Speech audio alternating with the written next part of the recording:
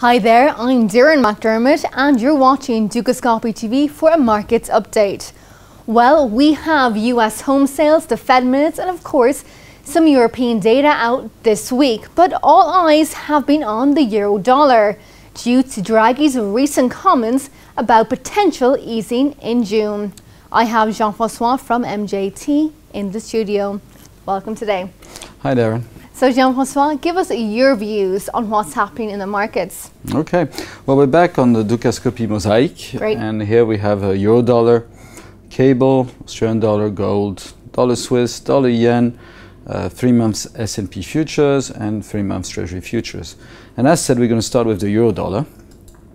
Now we've been saying that we thought that on our daily charts, which have a time horizon which prospects to several months ahead, 1 to 3 months, that we had been exhausted for quite some time and we were expecting some kind of a consolidation. Last week our hourly charts had gone through their corrective targets and were pointing down to impulsive targets, so with further downside into the low 36 levels. I just want to quickly come back to the weekly, which is still in an uptrend.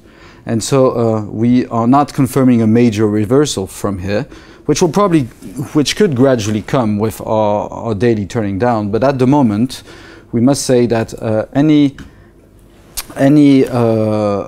guidance here would be giving with the context of the weekly being still in an uptrend.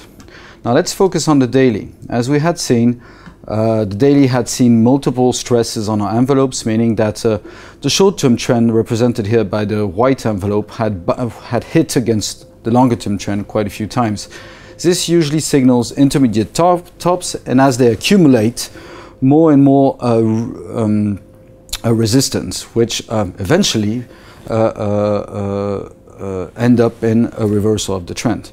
So now we're on our almost fourth market stress here, and the envelopes are slowly starting to turn. They're still heading up, but they're slowly starting to turn.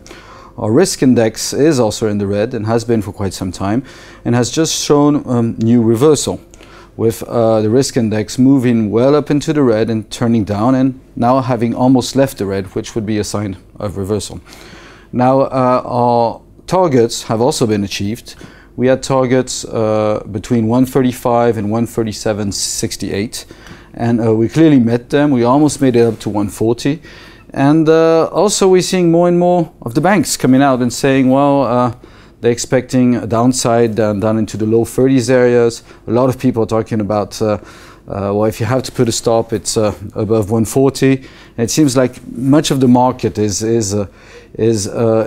starting to position itself to the downside, which is probably a good sign, or probably not a good sign, because when too many people start talking about a trade, of course, sometimes it's already over.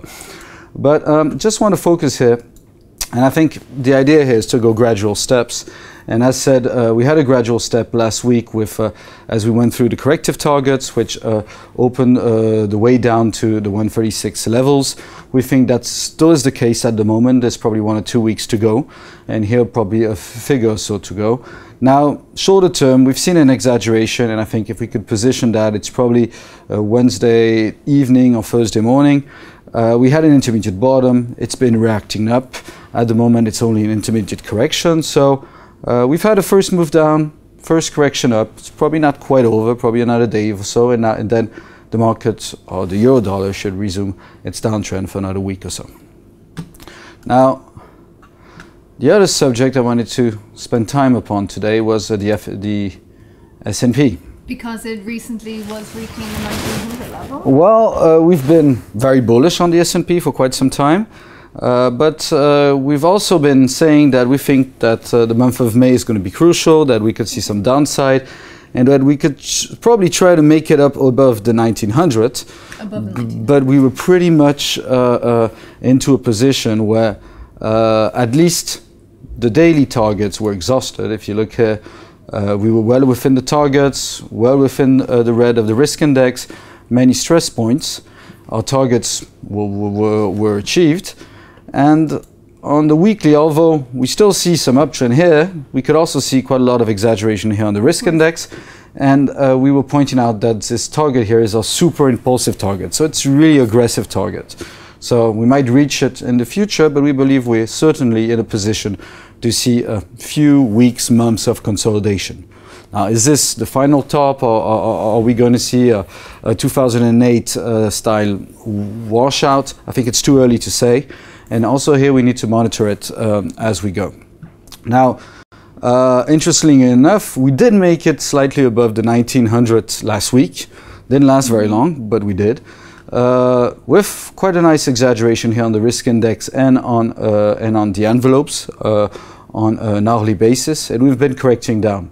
The next step we want to see is prices move below 1844. And that would be a first step in triggering this several months consolidation that may start to happen. So we think the risk reward to the upside is not that interesting anymore, and that we are entering a period of consolidation, and we just need to see the hourly accelerate a bit to be able to confirm that. Now, the other one we've been having a look at recently is gold, and I just want to touch on it once again today.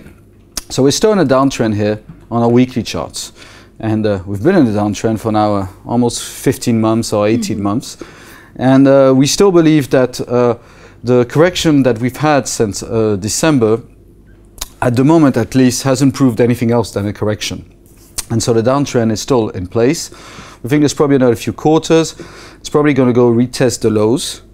Now, in the meantime, we need to monitor this move up that we've had since December. And we've had a try almost towards the 1400 level in March. And we really needed to reconfirm that to be able to envisage a reversal of the trend up for gold. And for the time being, it's just not happening. And the envelopes are heading down again. And what would be dramatic if we made it below the corrective targets here, back into impulsive mode down. And that would be below 1232. We're not that far. We're still pretty far yet. We're in a period of indecision and of consolidation at the moment, which has been in place for almost a month and a half. And if we look at the hourly, well, at the moment it seems that we're going to have another try to the upside. We can see that the risk index is well oversold. Not that much market stress, meaning the envelopes are not quite touching each other, but we're still at low levels. And the envelopes are still heading up, hence this message correction up. Now, in order to create anything meaningful here, we would need to make it above 1314, which we're still quite a ways away at the moment. And so, basically, still in a downtrend over the long term. The daily really needs to show some upside to be able to trigger anything else. And a first step would be that the hourlies move up and make it above the 1314. It's not happening yet. So it's a wait and see situation for the people that wish to get into gold. And at the moment, that's still remain quite prudent. Jean-François, thank you very much. Thank you.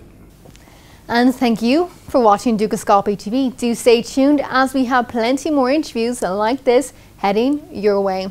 Goodbye for now.